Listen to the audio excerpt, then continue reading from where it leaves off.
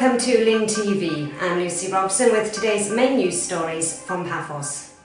This week, PAPHOS municipality said that it was optimistic about the number of civil weddings booked in 2010 ahead of its trip to the London Wedding Show this month. The municipality will promote PAPHOS as a venue for civil weddings at the annual trade show. Meanwhile, it says that it is also targeting growing wedding markets in Russia, Poland and Israel. PAPHOS was treated to a performance of Maasai dance and music from Kenya this afternoon at the Azaya Beach Hotel, held in order to raise money for Orthodox Church children's charities in the African country. The performance, attended by Cypriots of all ages, was organised by the Pan-Cyprian Association for the Friends of Kenya. Police news now. Police located a convict in Strumpy this morning after he escaped from custody last night. The 30-year-old Syrian man, arrested for living in Cyprus illegally, fled after faking a vomiting fit in a police car during a return visit from PAPHOS General Hospital, where he had been treated for a minor condition.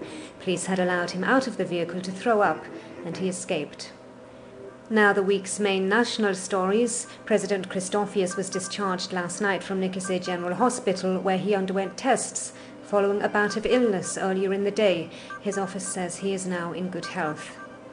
And during his first visit to the island this week, the Secretary-General of the United Nations, Ban Ki-moon, praised the efforts of leaders on both sides of the Green Line to reach a resolution to the Cyprus issue. The diplomat was in Cyprus for 2 days in order to bolster peace talks, which started in September 2008 and intensified last month.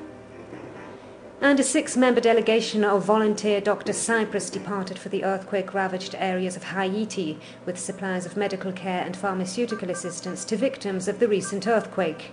The mission's aim is to provide immediate medical care and also explore the possibility of helping in the long term by creating infrastructure such as a medical center, a boarding school for orphans, and food programs. The delegation will remain in Haiti for 10 days. And a Cyprus Airways aircraft made an emergency landing yesterday after a malfunction of its electronics system. The Athens-bound flight, carrying 98 passengers and 6 crew, returned to Larnaca 45 minutes into the flight without further incident. Well, that's all for our midweek video news. Join us again tomorrow for a fresh roundup of print version news. Our video news will be back on Friday with a roundup of the week's key stories.